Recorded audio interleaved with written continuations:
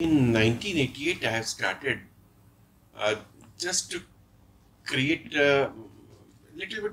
कारीगरों के पास में काम नहीं था तो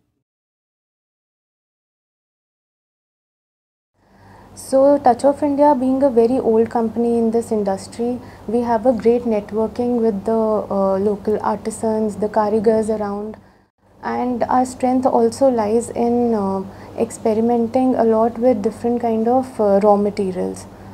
So we have two separate design teams. One design team looks after the buyer requirement, so getting the tech packs from the buyers and getting the inspiration, the mood boards and developing samples for them, and the other design team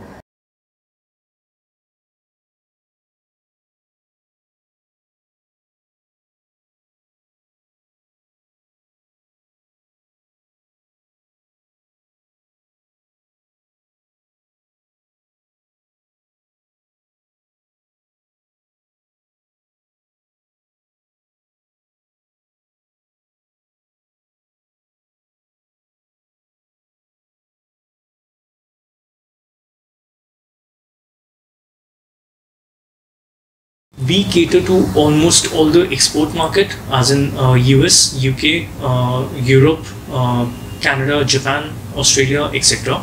We also manufacture for a few selected Indian brands.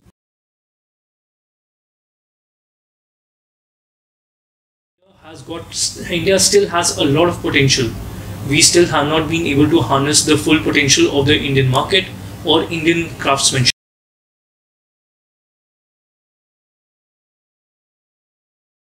Is BCS certified. Ocotex is next that we are trying to have a certification from, and after that we will try different certifications from ISO or from other third party. See, product wise or market wise, India has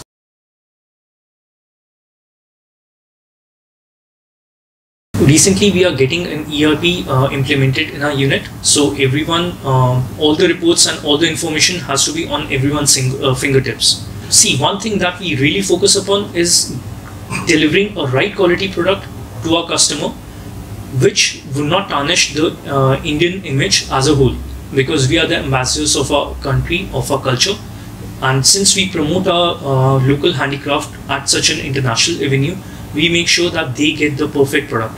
We have got inline, midline, final inspection levels. We have got inspection levels starting from the fabric stage till the end. Ways of doing business. So with the help of technology, what we are trying to increase the efficiency of every department and increasing the quality as well. So we have the right product at the right price to the customers.